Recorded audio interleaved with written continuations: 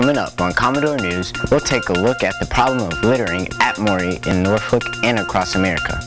Find out what's happening at MHS. Commodore News is on.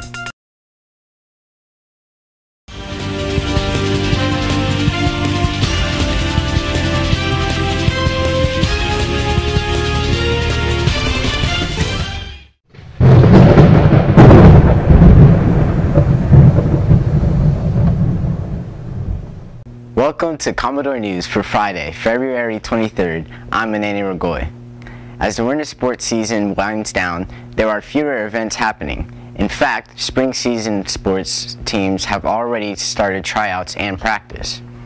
The last winter sports event takes place today and tomorrow as several members of the indoor track team will participate in the Class 5 state championship meet at the Boo Williams Sportsplex.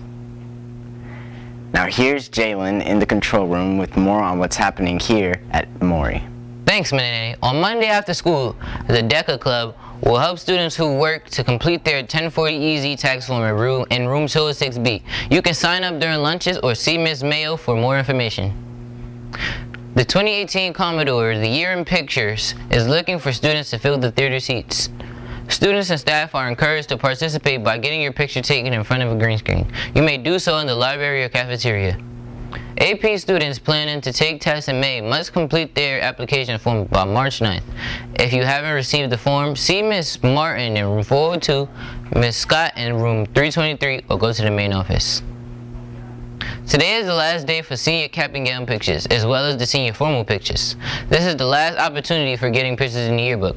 Back to you, Manene. Thanks, Jalen. Recently, the multimedia class at Maury entered a video in Panasonic's Kid Witness News contest that deals with the impact of litter at our school and in our world. Here's a look.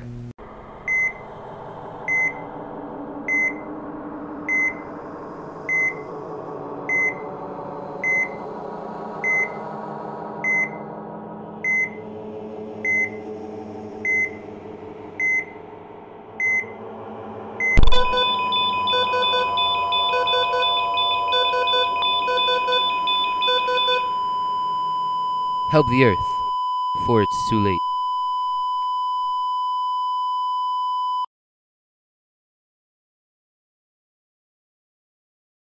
In future broadcasts, Commodore News will take a look at the Rising Phoenix Club's efforts to recycle here at Maury. Thanks for watching Commodore News on this rainy Friday. We'll see you again on Tuesday. I'm Manene Ragoy. Have a great weekend.